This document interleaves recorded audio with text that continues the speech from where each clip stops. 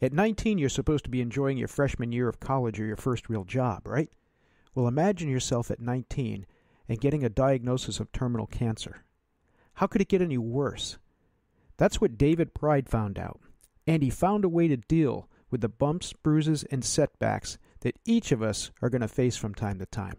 Today, he'll give us the steps to take when trying to survive a difficult season in life. Welcome to Walking the Walk, the program for people who want to become better leaders and leaders who want to become better people. Start walking the walk with your host, renowned leadership speaker and author of The Sensei Leader, Jim Bouchard. Let's talk about when you first found out you had cancer. So when I was about 19 years old, I was a freshman in college, and I remember walking into the gym to work out with the soccer team and laying under the bench press there and rubbing my collarbone and felt this lump. And when you're that age, and playing soccer, and especially college sports, you get bumps and bruises all the time, so I didn't think anything of it. And then a few months later, flew to Houston, Texas for a completely unrelated surgery, and a 45-minute surgery turned into a 3-hour surgery, and woke up and this guy was freaking out, staring at me, and knew something was wrong. And I asked him if he did the surgery. He said he did, and I said, well, then, why do you look so freaked out? I thought maybe I was pregnant, but he said that well, we found a 6-inch tumor around your heart and you have cancer from your neck to your groin.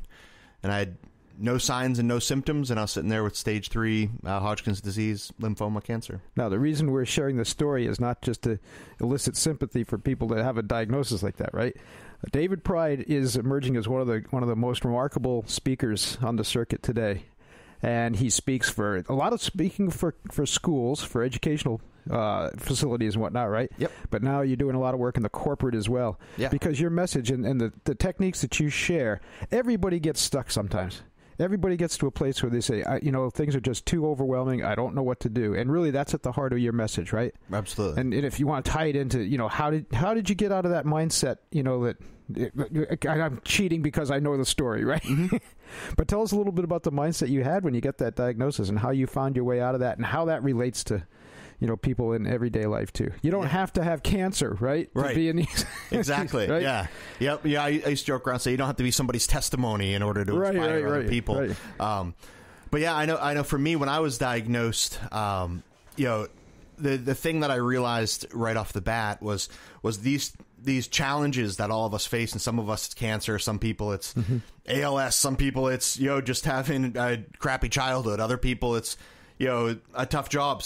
All of us have different challenges, and all of us have different setbacks and these various long seasons that we go through that we don't really know what's going to happen. Well, you know that now, but when you were 19, you were a kid. Right. What was going through your head when you first got, back then, the first thing I was wondering is like, okay, well, am I going to die? And then, then we figured out that I wasn't going to die. And I remember talking with my mom about it. And she kind of encouraged me just to continue, looking forward and deal with things day by day and continue to focus on where I was headed.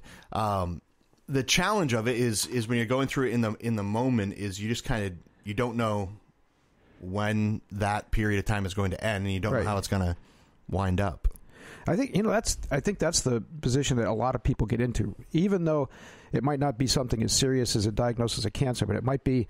For instance, it's interesting because I was talking to somebody this week who had a situation at work, very tough situation at work. There's an office bully, to keep things simple, making things miserable for everybody, causing people to quit, right? And the pressure and the stress. And the people in the office, a lot of them feel, some of them could leave, but some can't. For whatever reason. I'm not going to judge, right? I mean, It's easy for us to say, get the hell out of there. It's not a healthy situation. But there are reasons people stay. And they, like I said, they feel stuck. They feel like this is just overwhelming. And I know that you draw a lot of parallels to that in what you're talking about, especially, like I said, if we're relating it to the workplace.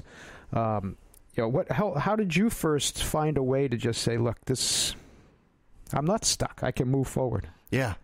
For me, there's a few things that factor into it, whether it be, when it was the cancer or other, major challenges. Because for me, cancer was just the beginning of an extremely long season in my life of real heartache and challenges. Because it was directly after cancer that my mother came down with chronic Lyme disease, which then led to early onset Alzheimer.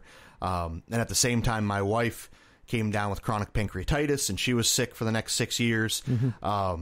And all of this was on the tail end of cancer, which spoke directly to the opposite of what everybody wants to tell you, which is, oh, well, if it's this bad, it can only go up from here. Yeah, and things can always get worse, and they can, but it's not really what you want to hear. And people sometimes want to believe that, like, well, if I made it through this, then it can't get any worse. Or if I'm going through this season in life, then it's going to get better. So I can just kind of start thinking positive and just hoping, when in fact in life, sometimes we're going through dark seasons and it doesn't get better immediately. Right. And we have to be mentally prepared for that, or at least have some sort of plan. And for me, one of the biggest factors was the people I was hanging around and having good mentors that I could talk with, that even though at the moment I couldn't take action on my goals and dreams, especially after surviving cancer, I needed health insurance. I always wanted to be, back then, that was 15 years ago, I wanted to be an entrepreneur, but I needed health insurance was the reality of it. And so I couldn't just go and jump and chase after my dreams because I'm some inspiring cancer patient. Even though other people, at the time might challenge that mindset and say, oh, well, just take the risk. When sometimes easy for them to say, right. Then there's reality that plays into these seasons in life, that we can hope and wish and think positive, which is all very good. It's useful. Right. But oftentimes there's delays that are going to happen. And it doesn't mean you suck at life, and it doesn't mean you're doing something wrong. It just means we got to slow down, take stock of things, and strategically make our next decisions. We know where we want to end up. I knew when I went through cancer, and then when I was caregiving for my mother and for my wife, I knew where I wanted to end up, which was as an entrepreneur, as a professional speaker. But in that season, I couldn't abandon my family and say, oh, well, fend for yourself, wife. Go get your own health insurance. Yeah. I got dreams to follow. That's not, some people can maybe, but that's not who I am. No. Thanks for saying that. Thanks for putting in that perspective, because I don't like to be Pollyannish about it. Too many people, subscribe to that idea that all I have to do is fill in the blank. Think positively, set my goals, just go for it, damn the torpedoes. And that's all fine, but there are realities. Right. Especially if you have dependents, especially if you have children, you have things like that you're dealing with. Or like you said, the need to have some health coverage, right? Right. Because, to absorb that on your own would have been huge. Not to say you wouldn't have done it. Now, the thing is, too, in a spirit of full disclosure, the first time I heard David talk, I was blown away, and it had nothing to do with any of this. He was talking about social media marketing, right? Okay, but there was something about him that really connected, and I just felt he had a bigger message, and it turns out that he did. And then the last time I saw him talk, I do some work with incarcerated youth, and he came and talked to our group, and to say he's inspirational, it'd be selling him short. And not trying to build that up, but what differentiates you from a lot of the people out there that are doing, I hate that word, motivational speaker, right? But someone who's really delivering an inspirational, motivational message, is that you gave some very concrete, call them techniques, some steps that you can take to keep moving your life forward, and you shared that with the kids, and they're still talking about it. Awesome. And this is months later, right? They're still talking. To talk about the guy with the hair. Gonna have the guy with the hair come back. But anyways, that's what it's all about. Can you give a couple of steps, or a couple of maybe case examples where you've worked with somebody that was stuck, and say, here's where they were, here's what we did, and here's where they ended up later? Yeah, absolutely. I can think of one guy specifically that I've worked with quite a bit, who came from, in his situation, came from a really tough childhood, where he had parents who were just kind of tearing him down all the time. And he kind of had those parents that a lot of us have friends who are like, who the moment we have a dream or a goal, they want to push play on our highlight reel of failures and remind us why that won't work. And that's kind of how he grew up. And so he started sharing with me some of this stuff. And what was fascinating for me is he would share with me what he wanted to be doing in life, which he had these great big goals and dreams.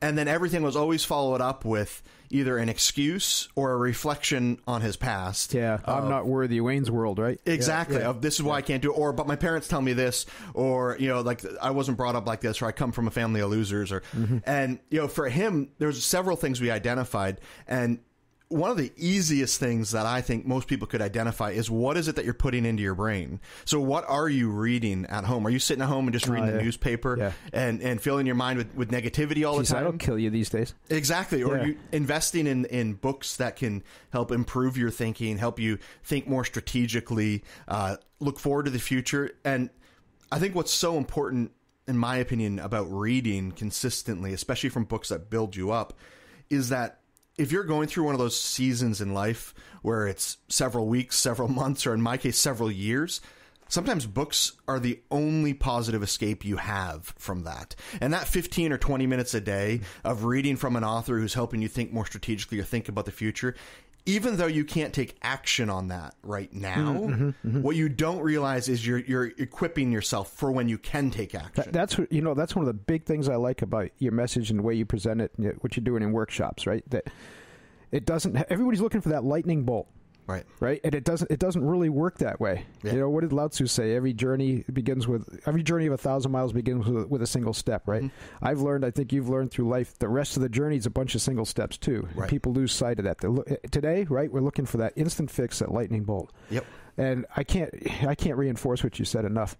Sometimes the smallest step. Later on, there was one time when one of the darkest moments in my life. I was working in broadcast at the time, and a friend of mine was sensitive to my mood, you know what I mean? And he walked into work one day and he threw this beat up, tattered copy of Zorba the Greek on my desk. And he said, I shit you not, he said, read this, it'll change your life. And I said, oh yeah, right. Yeah, like this is going to change my life at this point. I don't want to get into all the details, but it was pretty dark, you know? Right. I went home that weekend, read the book, because you can read that in a weekend. And it really did. I didn't notice it as much. I noticed something right away. But later on, and it's ironic because I'm just rereading. There's a new translation of it. I've read that book half a dozen times probably, and the reason I never have a copy is because I'm always giving it away. Right. But that's true. It sounds like such a small, insignificant thing, but just the process of reading that and having a story to relate to started to shift my mindset into something that was a little more clear anyway. Nothing great happened right away. Just my mind changed, and I'm the last guy to say, oh yeah, just change your mind, everything will be right. Exactly. No, but it's an essential step. Yeah. All right, so we get, go ahead. Yeah. I think what's interesting is I talk a lot of times with employees where you hear a lot of speakers who are inspirational, who crap all over jobs, right? Like, oh, you don't want to have a job. You need to start your own business. You need to get off on your own and be a millionaire, get your Rolls Royce, blah, blah, blah. Well, it's easy once they're rich. Exactly. And they're making money by telling you that. Yeah, exactly. But also, I think what people don't realize is many times I talk with people who are employees who have dreams of someday owning their own business. And then we'll talk about, well, here's some things, you could be reading these books, or you could be listening to these speakers, or you could be attending. And they'll say, well, I can't take any action on it right now. So what's the point of me getting my hopes up? That is the action. Exactly. And what they don't get, and what I didn't understand as a young man, when I was taking care of my mom and taking care of my wife and working a job, actually at one point three jobs at the same time so we could get by while my wife was sick. That entire time I was still reading and still investing my time with mentors and people who would authentically believe in me, not people who were making money by believing in me because I paid them $149 a month. Right. These were people who believed in me and understood my priorities and what my goals were in life. And what I didn't get is, once I finally made it through that long season, I now look back on all that investment I made in myself. And I'm so thankful, because when I was finally ready to take action, I had done so much of the groundwork, and I had no idea that what I was doing in that period, in that like really dark period of my life, when I was reading these books and hanging out with these people and continuously trying to learn and just doing my best to just not lose that burn in my belly for what I wanted to be doing. I had no idea how much that was actually preparing me for when that dark season lifts and I was ready to rock and roll and I could hit the ground running.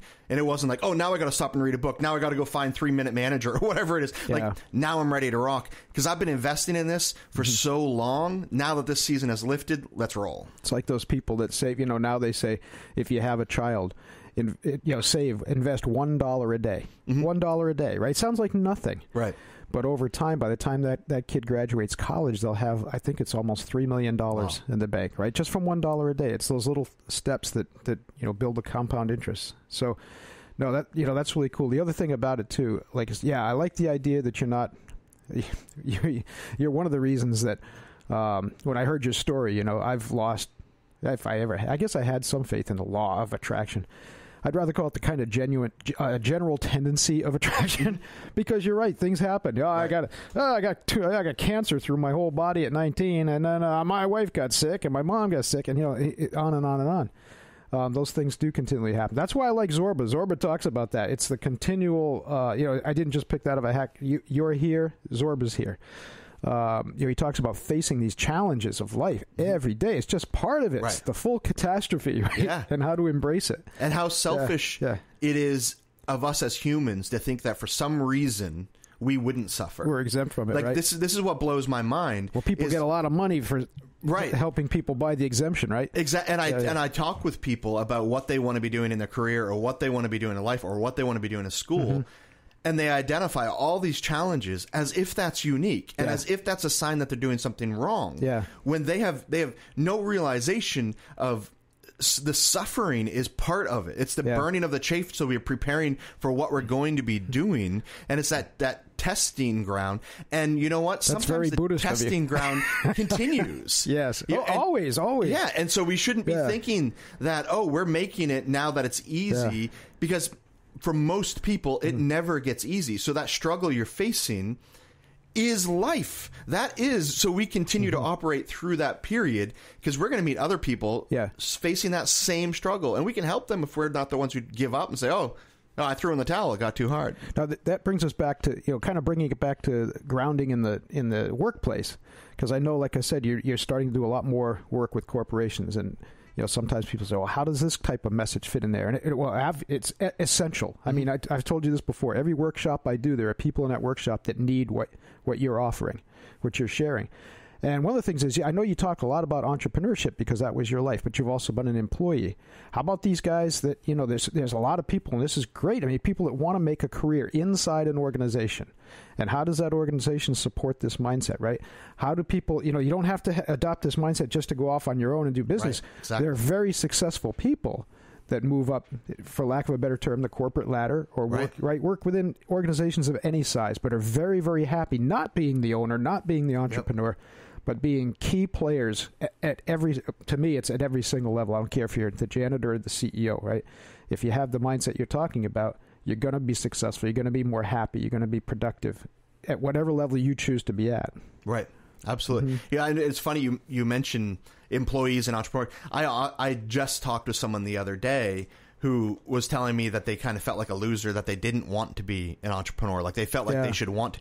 And what I said to him is, I said, what? I wish I didn't want to be an entrepreneur. Like, there's so many great benefits to working for an existing company and be able to contribute. I wish I could have been a better employee, then I might not have become an entrepreneur, right? Exactly. Yeah. But I think as far as the attitude, of someone working in the workplace, and is that inevitably in your job or in your career as you're moving up, you're going to face these seasons in life of, the economy's gone down the tubes all of a sudden, or you lost a product line or a huge client, and it comes down to, how do we navigate these really challenging times while still respecting each other, while still treating each other with civility, while still considering each other's journey. And so, because we can get so caught up in our own drama or our own things that are happening within the workplace that we forget that other people has lives outside of here too. So maybe that email they sent wasn't meant with the attitude that we read it in, and maybe a face-to-face conversation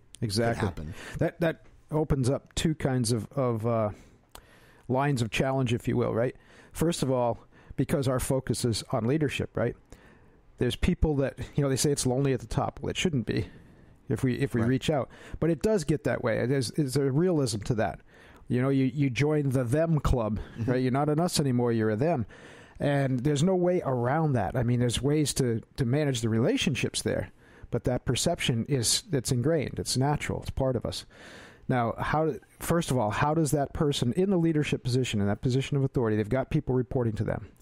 You know, how do they break out of that idea to do exactly what you just said, to be aware and be, because it's not a luxury, right? If I'm a manager of even a small division, I can't afford to be wallowing in my own tears. Right. I've got other people that are depending on me and depending on my attitude and depending on my perception and my decisions, right?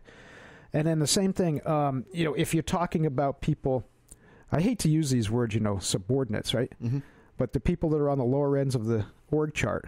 Right. Today, everyone's talking about leading up. How do you do that? How can you be sensitive? Because one of the things I think I'd love to have you come into workshop to talk about this with some of the C-suite people, mm-hmm. right? When they say, God, I'm working so hard, I'm doing everything, and these people just don't appreciate me. Right. You know what I mean? Yep. So there it is. It flows both ways. How do you help people open up to that, to be able to share and help one another, right. up or down the ladder, right? Yeah. You know, for me, I believe it's all about that personal relationship and mm-hmm. being willing to be curious with people, being willing to get to know people, being willing to ask questions, looking for those opportunities to serve. And I realize you have a huge company. You can't get to know everybody's first name and that type of thing necessarily. Globally. But you know, whenever I hear that, I ask people, you know, I can't get to know everybody. I got 10,000 people. I say, well, how many people do you work with, you know, right. in your area? How many people are direct? Oh, 12. Okay. Let's start there. Right. Yep. Yeah. Exactly. You know, and I'm amazed by how much difference a thank you makes to people. That's completely forgotten. And I'll remind people that, and they're like, oh, well, they know I appreciate that. Well, so what? You still tell them. They still love to, they still, you know, I tell people all the time, people never get tired of being complimented. Mm-hmm. They never, ever get tired of being, and so if you can offer someone an appropriate compliment that has something to do with other than the way they're dressed, but if you can offer them a genuine compliment, people never get tired of that. And the trust that builds when you build other people up. Mm-hmm. You're building up that relationship with them. And guess what happens? When you show other people appreciation, they begin to appreciate you because they now believe you actually care about them. But the challenge is we get so selfish of, I feel bad that I'm putting in 90 hours. No one realizes I'm doing it. And all they do is complain that healthcare costs went up this year. Yeah. Well, if you took a moment away from looking in the mirror and said, boy, well, what's going on that's great in this team? What's a unique way I can make them all feel special?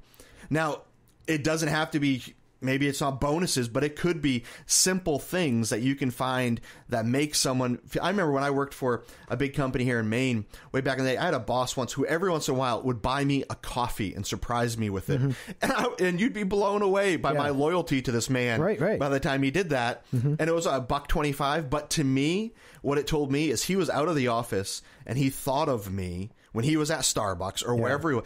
And I didn't even care about the coffee as much as the fact that my boss thought of me and then did something nice. Yeah. And so a handwritten note, you want to blow someone's mind, you take a moment and you use your hand and a pen to write a handwritten note instead of an email and give someone a compliment.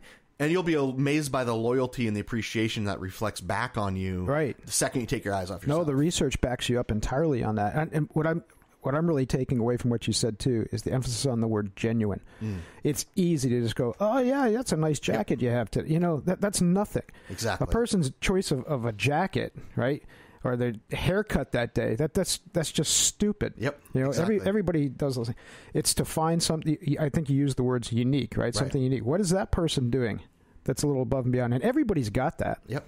I mean, everybody's got that, but a leader has to, that's part of the job of a leader. You have to do the work to notice those things, right? Right, exactly. That's not always easy, but. So, you know, and one of the tricks I know, I had a client who used to do this. As he got to know his employees, he had a section on his phone in the notes where he put the employee's name, and when he learned his employee's wife's name, he'd write the wife's name, kid's name. And so if he knew he was going to run into that guy, he could look at his phone if his memory wasn't that great, and he could still remember, oh, his wife's name is, you know, Jennifer. I can ask her how Jennifer. And it's just the intentional effort of, I want to care more about these people. How can I do it? Maybe I need to make some notes periodically to remind me, because I am a busy person and I do have 400 people working for me. But there's ways. My memory's not that good, right? Exactly. That happens to me, yeah. But you're right on. I remember one of our Walking the Walk guests, Darshan Chandria, who runs one of the biggest corporations in Eastern Africa.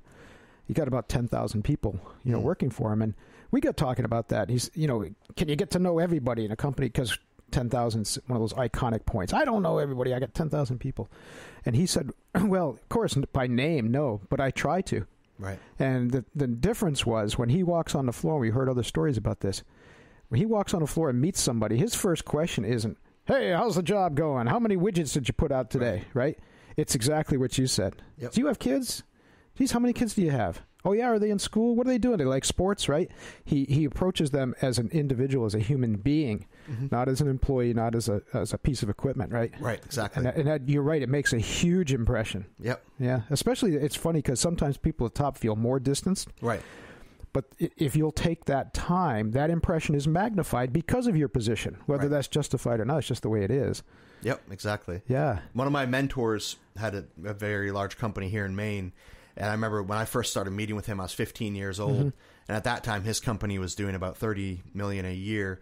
And they had a few dozen employees here in Maine. Yeah. And I remember asking him about, well, how do you make your employees like stick around? Because everybody's so loyal to him. There wasn't even the company. It was you asked them if they liked their job. Yeah. And they were like, oh, we love Mr. And they would say who they like. And he would tell me that, well, David, every day I'll walk through the factory and just say hello to guys and greet them. And he said, and then when we have great years, he said, I'm very open and everybody gets a bonus. There you go. And he said, and if it's a great year, then I tell everybody and he said, from the janitor to me, all of us sharing it. And he said, and we have a bad year, I tell them and they know, okay, well, we might not be getting a bonus this year because this, but he said, I'm transparent. And I genuinely try to care about every single one of my employees, whether that's just by greeting them in the morning or handing them a paycheck at the end. Yeah.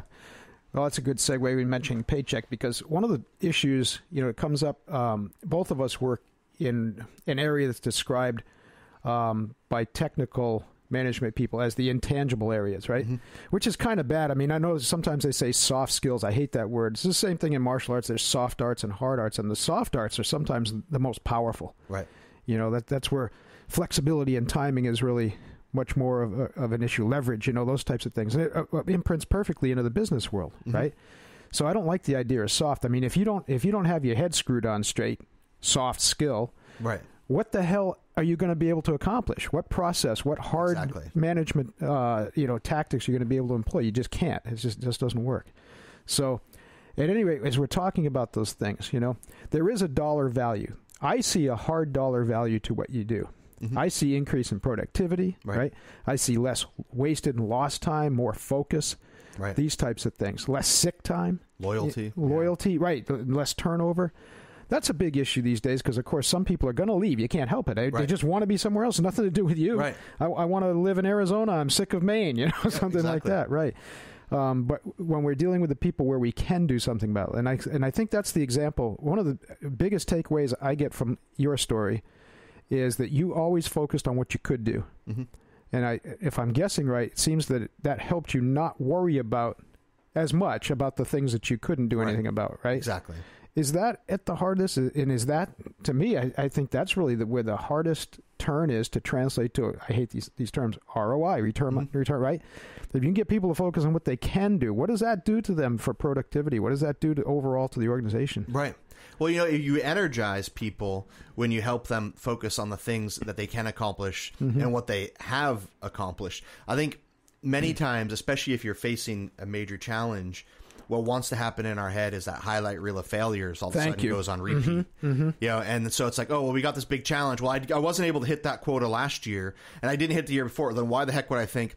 But what we never stop to do is say, but okay, well, we may not have hit that quota, but look at all the other victories we did have last year. So if we take stock of that, that's pretty incredible, all this progress we made. Now, in the moment, those felt like little teeny tiny steps that didn't matter, but look at what it added up to. Why on earth wouldn't we think we can push forward through this? And what are the changes we need to make in order to make it happen? And I think the energy level and the camaraderie of people who are focusing on what they have done and what they can do pushing forward can subtract from that the fear of, okay, I wasn't able to do well last time, then I'm not going to be able to knock it out of the park this time. Right. And so, and instead focusing on look how far I've come, and we're going to use that energy to continue making progress. Yeah, I don't remember the exact term for that, but it's one of the fallacies, one of the great fallacies in logical thinking, right? I'm gonna call it the performance fallacy because I can't remember the exact term, but that idea. Oh yeah, I just hit 3 home runs, so I'm going to hit another one. No, it doesn't work that way. Right. Or I just struck out 4 times, so I'm going to strike out again. It doesn't tend to work out that way. Right? Exactly. If you struck out 4 times, you're probably more set up, if you can keep your head straight, to getting your hit, right? If you hit 3 home runs, you probably hit enough right now. Exactly. Right? The next one, you can't live in either extreme, right? Yep. Now, I'm really excited. We got a couple minutes left. I'm really excited about the areas of focus that you're working on for workshops. And some of those, I think, translate right away, where someone can say, yes, you know what, I see a direct return on this one. I know communication was one of them. Can you highlight some of those areas that you're working on, some of the specific workshops that you put together so people can take advantage of? Yeah. Definitely, yeah. So what we're focusing on is one, of course, is right off the bat helping people navigate these challenging seasons. And so and that could mean where we're walking through goal setting and setting up plans. And, equally as important as a plan to reach that goal for your team, I believe is also a plan on how to deal with the people who are going to tell you that you can't. Good, and so I think it's very important for people without violence, maybe. Exactly. Which I wouldn't be against in certain cases. Maybe throwing some erasers. But I think it's important for people to realize the moment that they set their goal or what it is that they're going to want to do, that there's going to be people who are going to always cheer you on, and there's going to be people who are always going to tear you apart, and then there's going to be just disinterested others. And I think it's important to be able to not only just mentally but literally identify these people so that you know what to expect as you're moving forward, and especially through these seasons where some of us have friends or coworkers who always want to remind you of how bad it was last year and why that's going to repeat. Usually because they suck. Exactly. Right. And they're probably not the people you want to talk with about what you're doing. I don't know if misery loves company, but a lot of people think that if they share their misery, somehow they will have more company. Exactly. Yep. Yep. And so I'm also talking about generational change. And so talking about generational change in communication. So those areas where, my father's 80, I'm 37. There's some major communication changes that have happened since then. And even in between the ages, if you're looking at in the 50s, when a 50-year-old man or woman is communicating with a 27 or 29-year-old woman or man, the changes of whether it be via email or face-to-face or things that just the language, right? Just the language. Yeah. Exactly. And the way that the way to earn a young person's loyalty isn't just by saying, hey, we're going to pay you more. Many times you can earn someone's loyalty who's my age or younger simply by appreciating them. Yeah, or talking in abbreviations, or going and buying the latest slim fit jacket. Right. When that's not. I'm not going to. Me neither. I look like an idiot, right? But people do that all the time. Exactly. Yeah. No. Yep. No, these are cool areas, and I'm going to jump all over that because again, I see that need every single workshop that we do. I really think that. People need to give you a shout. They need to figure out, exactly when they're going to bring you in. Right. Yeah, right. definitely. So let's finish up with that. Let's talk about how people get in touch with you. Yeah. Of course, we got to give a plug for Armstrong Speakers. They can always get to you through Definitely. Armstrong Speakers, right? Alex Absolutely. books both of us, and go ahead. But how do they get to you directly? And what are some of because you have some blogs going, some stuff like that going on? Yeah. So you can find me online at davidpridespeaks.com. And then I'm on all social networks as David A. Pride. And so you can find me on all, Facebook, Twitter, Instagram, Snapchat, TikTok, all of them, David A. Pride. And so, but through the website is where they can read about some of these different offerings or certainly contact Armstrong and go that route also. Is there something that you just want to leave people with, just a thought that kind of summarizes what your philosophy is, and they can walk away and say, hey, I could put that on a coffee mug today? Yeah. I think that people need to learn to embrace these seasons that we see as setbacks, that in actuality is a delay season, and recognize that delays aren't negative. Delays many times are that period where we're working out, we're getting stronger and stronger, and if we just don't let our mindset slip, and if we just don't give up doing those daily things that we know are adding to where we're trying to get, then that delay is actually a growth period. It's just we're not going to see those results until we push through that moment. So these dark seasons, these challenging seasons we face in a career or in life, those aren't bad seasons. Those aren't unique to you. Those are just periods where we're learning, how do we push through this? How do we strengthen so that when we're ready to rock, we are ready to go as fast as possible? Well, you just put me on the right path today. I appreciate it. David, thank you. David Pride, thank you so much for being with us. My pleasure. Thank you. Thanks for listening to Walking the Walk. Please share this episode. We encourage you to download and share the program with both experienced and aspiring leaders in your network. We also encourage you to suggest guests for future episodes. Complete information at walkingthewalkpodcast.com. Jim Bouchard is in high demand, presenting keynotes and workshops for conference, corporate, and community audiences all over the world. To book Jim for your next event, meeting, or retreat, visit thatblackbeltguy.com or call Alexandra Armstrong at 207-751-4317.